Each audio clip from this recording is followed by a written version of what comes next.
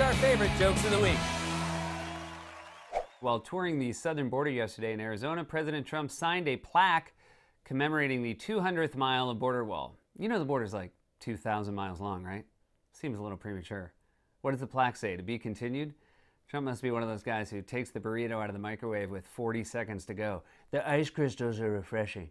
In a new interview with Fox News, President Trump claimed that former National Security Advisor John Bolton's memoir contains classified government information. Oh, please, you didn't make it past page 2. Copyright 2020 classified. Published by Simon & Schuster. Definitely shouldn't be telling people that. Schuster's happily married. Yeah, I've seen enough. During his campaign rally in Tulsa over the weekend, President Trump referred to the coronavirus as the, quote, Kung flu.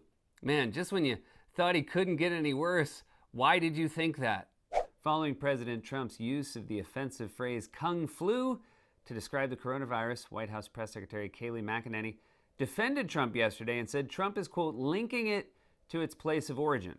It's the same reason Trump refers to McEnany as liar factory. According to a new poll, the most popular choice among college students to be former Vice President Biden's running mate is Senator Elizabeth Warren. What does she have that I don't have? Yelled Amy Klobuchar, who did not expect so many answers. Wait, whoa, one at a time.